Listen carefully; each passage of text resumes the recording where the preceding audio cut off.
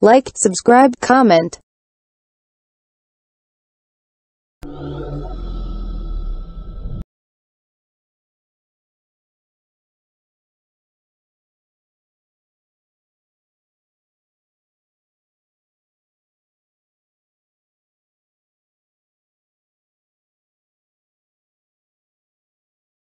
Kwame Brown and Texas OG Anthony Dewberry chop it up.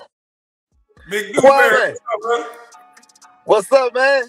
Man, ain't nothing, man. How was it last night, man?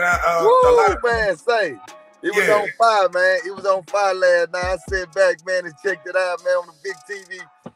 I said, man, these boys going in, man. Say I loved it that though, and it was something for the world to see. You know what I'm saying? Yeah. And you know, we ain't gonna worry about no haters because at the end of the day, we need them. Yeah. They the one that keep everything going. I hope they got the jewels out of it. We had a young man come up, talk about his father. We had another young man come up and ask Charleston a question about how he felt and what he thought. And then the young man tried to say, well, what you think about what he said? I'm like, wait a minute. You must don't listen to my message. If you ask him a question, that's between you and that man. I don't validate his answer to you. It's called trying to separate. Yeah. It's called separation, man. You know, people do that for particular reasons, man. They'll try to make you look at what he did and make him look at what you did, but not understanding that, man, we got a mutual understanding about what we're doing. Mm-hmm. See, that's what a lot of people don't understand. See, we got something going on bigger than YouTube. Mm-hmm. It's about getting back to the community. It's about being able to change lives. See, anybody know how to run their mouth and talk. Mm-hmm. But how many of y'all gonna get out here and get inside these schools? Not many.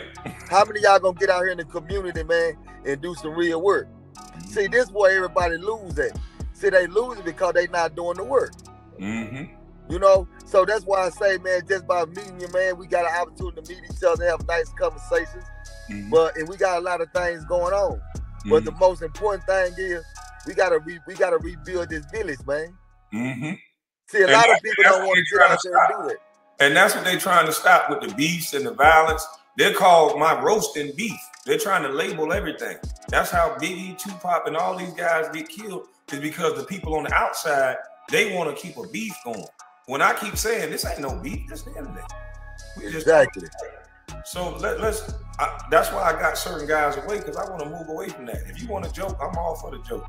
But in real life, we got to be able to move around this thing and not have to worry about bullets, especially when people are doing positive things in the schools, because it seems like the people who are doing the most critiquing, when you ask what they're doing in real life, it's mum's the word. Exactly.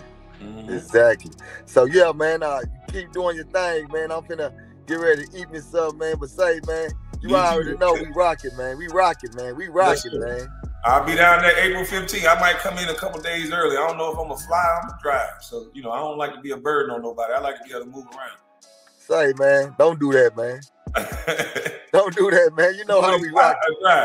Don't do that, man. Fly. Okay. Right. Yeah, we need to ride around, man. Say. All right. We got some good things going on, man. They don't want to. Hey, they don't want to hear this here. How we finna, what we finna do down here.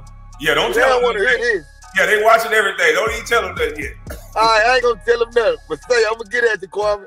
All right, bro. All right.